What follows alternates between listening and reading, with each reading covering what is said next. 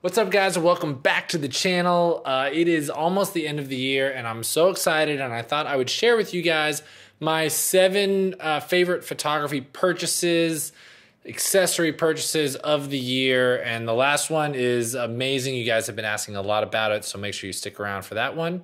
Let's get started.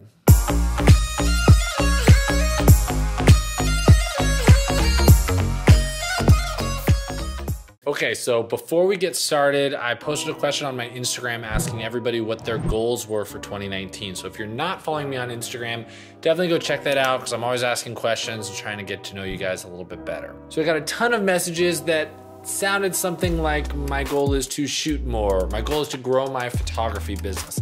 This guy named Peter Drucker said a quote. It said, if it can't be measured, it can't be improved. So I really recommend when you set your goals to set really actionable goals, things you can check off a list. So instead of saying shoot more, say book 1 photography shoot per month, or set up 1 creative photography shoot a week. Something that you can check off your list. Set deadlines for yourself, and I hope that gets you guys started. So that's enough inspirational talk. Let's get to the favorite accessories. All of these are linked in the description below if you want to check out more about them. But let's start with item number 7. So this one is for iMac users. So if you have an iMac, you've probably had a huge problem. It's been a huge pain to put the memory card in the back of your computer. I mean, it was just so brutal. I've got my speaker back there, I've got other cables. It's just such a pain to reach back there all the time to plug it in and to get it out. So I found this USB hub that's got a memory card slot right in the front. You just attach it under your computer. It locks in real beautifully. You've got your card reader there that makes it such easy access. It keeps all of the cables out of the way, and it gives you a bunch of front ports that make it really easily accessible to quickly plug in your iPhone or any other USB devices.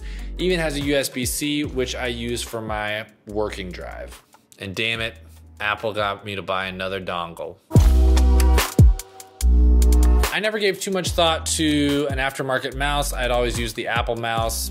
Was never really that big of a deal, but I went to hang out with my friend Austin and he showed me his Logitech mouse and all of the custom functions that he could apply to them. This got me thinking about how I could use some custom buttons on my mouse to speed up my workflow. So I had a few requirements when I was doing my searching. So the first one is that it had some sort of a side-to-side scroll wheel because I do a lot of video editing for these videos, and I needed something where I could scrub the timeline real easily. The second thing was to have around 2 custom buttons that were just really easy to access, which I found near the thumb, and I've made them zoom in and zoom out buttons so I don't have to then Command plus or Command Control space bar to pull up the hand to be able to do zooming in Photoshop or anything like that. And the Logitech MX mouse has answered all of those. Not only that, but the shape of it is just so much more comfortable in my hand. The Apple mouse is just so flat. And so if you have hand problems, if you're looking for something that's a little bit more efficient, definitely check out this mouse, and I can say bye-bye to my Apple mouse. Okay, actually, I'll just probably keep it in a drawer. Now the A9 is already an insanely fast camera, and it crunches through files so beautifully, and scrolling through images is really quick, but it has UHS 2 memory card capabilities, and I had never really taken a look into this, but I thought I would give it a try, see if I can make it even a little bit snappier. So I went ahead and picked up one of these 128 gig Sony UHS 2 cards, thinking that it wouldn't make that much of a difference, but I would be grateful if it did. Popped it in the camera, and instantly I could tell a huge difference in write speed. The buffer on the camera cleared so much faster. So for me, when I'm shooting with a client, I'm taking a few pictures and then I want to show them a picture on the back of the camera almost instantly to just build their confidence and show them how beautiful the image looks without any Photoshop. Then being able to show them, 30, 40, 50% faster has been a huge benefit, and I have loved them. So I went out and bought a second one immediately. If you're using a camera that's got UHS 2 compatibility and you're not using it, I think you're doing yourself a huge disservice. You're not getting the full potential of your camera. All right, guys, before we go any further, I just have to give a huge thank you to the sponsors of this video. I don't have any sponsors. I'm just gonna drink this chocolate milk instead. Oh my God, that's so good. This is such a guilty pleasure of mine. That's why I don't buy it from the store. I bought it just for this video, and now I feel like I'm just gonna do nothing but buy chocolate milk for the next 2 weeks. All right, favorite photography purchase number 4. the GoPro Hero 7.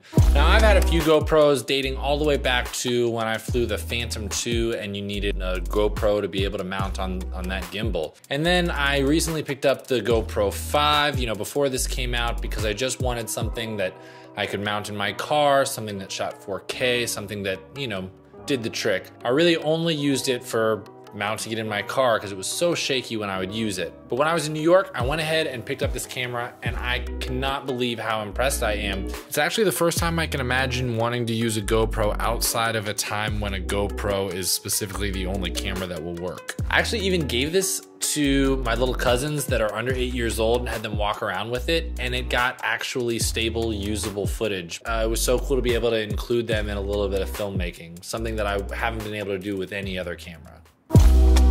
All right, that takes us to number 3, solving the big problem of inconvenience. So whenever I wanted to record a voiceover, I would have to pull out the microphone stand and get the microphone out of its case, and then I would have to plug it into the audio interface, and then I would do whatever recording I needed to do, but then it took up so much space, and that stand was right in the middle of my room. I have to break everything down and put it away, even if I just needed to record one simple line. So now with this desk mount, all I have to do is push a button, pull the microphone over, record my line, slide it out of the way, and I'm done. Plus it makes me look like I'm some cool music producer when people come over. They're, ooh, what do you work on? YouTube videos. I work on YouTube videos. Okay, so let's talk about my second favorite purchase, which is probably some sort of irony. Alanis Morissette probably has a verse in one of her songs that talks about this. But for somebody who really doesn't like to use artificial light, this light dome has been the most amazing thing. It provides soft light.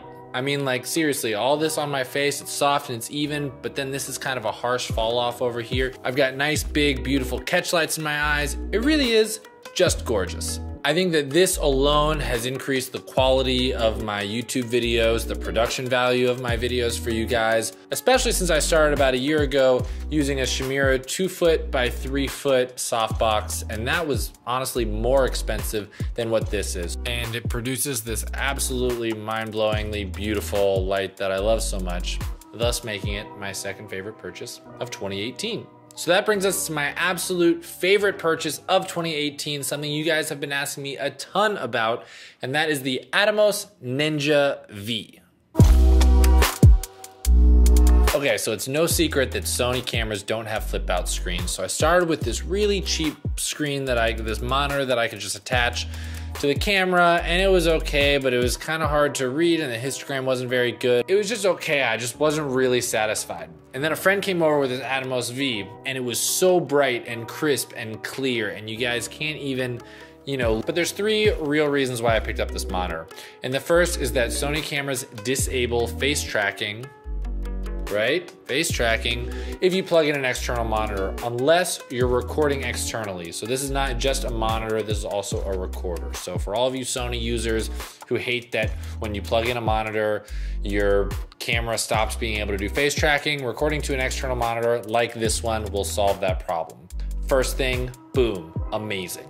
The second reason is it allows for unlimited record times when I'm doing something like photographer spotlight episodes, which are somewhere around an hour long. Or for me, I go play in this tennis thing for like an hour and a half, and I want to be able to record all of it without having to go up and around the fence and get back to the camera. So this allows it to just run the whole day on my super high quality A9. Anybody who needs unlimited record times, going to an external recorder is going to do that for you. But the third reason, and this is really the main reason, is I have become really invested in teaching, obviously, is what this channel is all about. And I want to share with you guys the simplest, easiest, most effective ways for you to learn.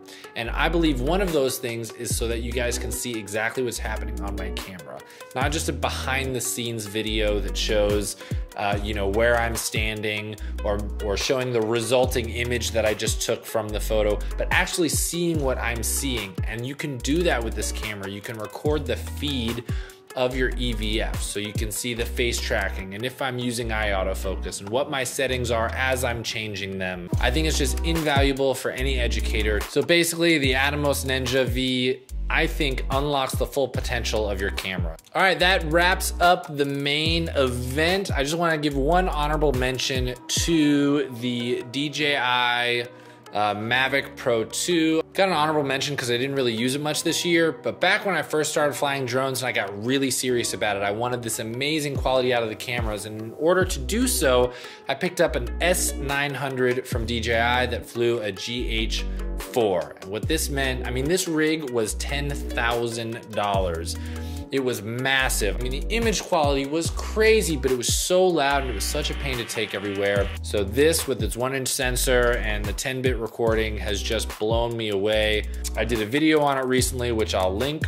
I seriously feel that they finally came out with a drone that is the quality that I want in a size that I want. All right, guys, that wraps it up for me. It's been a heck of a year. It's been crazy sharing it with you guys. So in making this list, I realized that I really had all of my camera, my actual photography gear. I mean, I've had my A9 since 2017. I've had my 50mm. I've had my lenses. I didn't really buy anything new in that sense. Everything that I bought like sped up my workflow or made my job easier or really just saved me time. If I missed anything, let me know what your best purchases were this year. Let me know what changed your life. Let me know if you're more into chocolate milk or regular milk. These are the important questions I need to know. And lastly, if you have any goals for 2019, if you're watching this in like December of 2019 or something, then what are your goals for 2020? Let's keep this thing going. And I just want to thank you guys for watching and hanging out. And until the next video, I hope you get out and shoot something that you've been wanting to shoot. Get out there, be creative. Grab a new piece of gear and try something new with it, see what you create, and I'll see you in the next video. Are you serious?